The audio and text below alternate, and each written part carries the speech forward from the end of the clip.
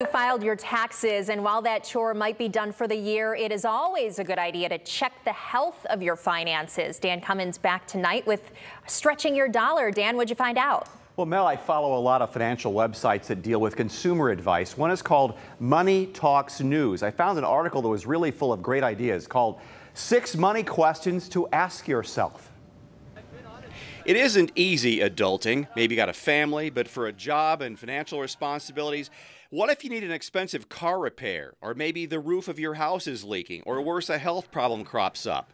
So ask yourself this: could I handle an unexpected $1,000 bill today? A cornerstone of good personal finance is having that emergency cash easily found, a savings perhaps. This one might keep you up at night. Have I planned for retirement? If you're young, so what? Now's the best time to get good financial advice, a planner to help make good decisions for the future. On a smaller scale, are you financially further ahead than just 6 months ago? A good credit score, a handle on credit card debt, paying bills on time. Assess where your money goes. What's the dumbest thing I'm spending my money on? Too much Starbucks? Dinner out? Subscriptions you don't need? Streaming too much TV? Sell some clutter for cash and pay a bill or two.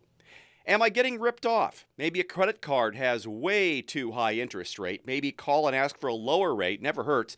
Are you paying too much for insurance? Shop around. And do I need help? Credit counseling is out there, or consolidate your debt to pay off cards. Maybe you need that advice, maybe you don't, but remember, it's always a good thing to reassess your finances. Stretching Your Dollar tonight, I'm Dan Cummins.